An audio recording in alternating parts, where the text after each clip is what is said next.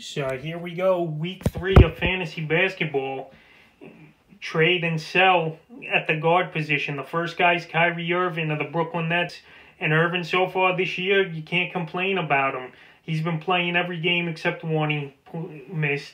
He's been scoring the basketball. His numbers are right where they've been the last few seasons. Irving on the year averaging 26 points a game, 5.2 rebounds, 6.3 assists, with a steal and a half a game and 3.5 threes a game at 48%. But Irving, this guy hasn't played a full season in 3 or 4 seasons. And right now, his value's at an all-time high, I believe.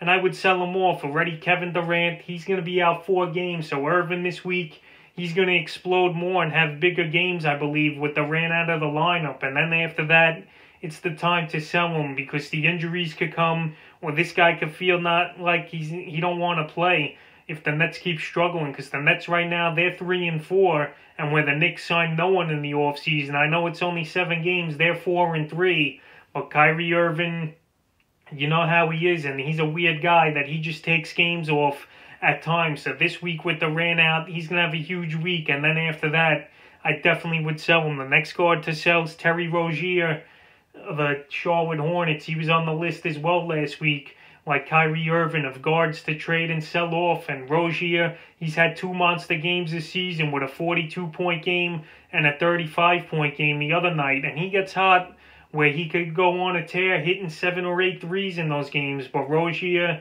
he's up and down. He's inconsistent. And I think those huge games aren't going to happen often this season, especially Devontae Graham. He's been struggling mightily, but I think he's going to bounce back. And LaMelo Ball, as the season goes on, he's going to play more minutes and be a vocal point in that offense for Charlotte. So right now, Rozier, his value skyrocketed at its all-time high, I believe. And this is the time to trade him because he's going to be inconsistent and his minutes are going to go down, I believe, as the weeks go on. The next player is Malik Beasley of the Minnesota Timberwolves. He's been playing lights out as well in the last week and a half since Karl Anthony Towns went out and D'Angelo Russell and Ricky Rubio struggling. So Beasley, he's having a great season, no doubt about it so far this year is Beasley. But I don't think he's going to sustain these numbers.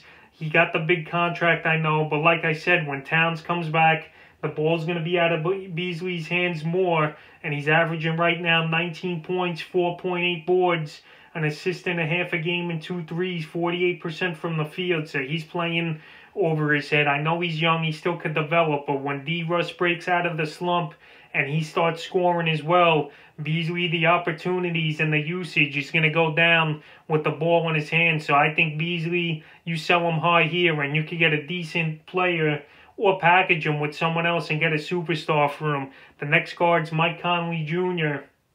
of the Utah Jazz. So far this year, Conley, he's turned the clock back here, and he's had some huge ball games, including a 33-point ball game last week with 7 threes made. He's playing well. He's a main guy there in Utah, but I don't think he's going to sustain these stats the whole season, is Conley. He's up there in age. He's got a bad track record of injuries. Hopefully he stays healthy. I really hope so. But right now, his value also is at an all-time high. And I would try to get rid of Conley for a player who's struggling or a player you're waiting for to break out here. Because Utah, Donovan Mitchell, he's in a little bit of a slump.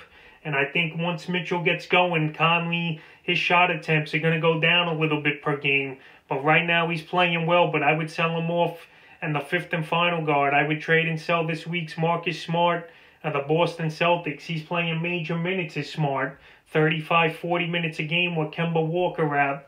And he's starting, like I said, but Smart, he's hitting 2.3 threes a game. His field goal percentage is still lousy at 38%. So I think Smart, his numbers are going to drop as the weeks go on. He's dealing with a little bit of an injury as well. And Jason Tatum and Jaylen Brown are the 2 main dogs over there in that Boston offense. And I just think Smart, when Walker comes back, he'll be the 6th man obviously there.